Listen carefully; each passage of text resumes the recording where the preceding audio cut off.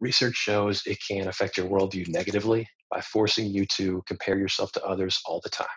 And we tend to not only post, but curate the best versions of ourselves online. So the pictures we post and the things we post about ourselves doing, yeah, we might be doing them, but they're selected purposely to make us look good. And by comparing that version of ourselves to everybody else's best version of themselves, oftentimes it can make us feel bad. It can lead to reduced life satisfaction. You feel self perception gets worse. You feel more negative about yourself in general. I think in terms of comparisons that it forces us to make,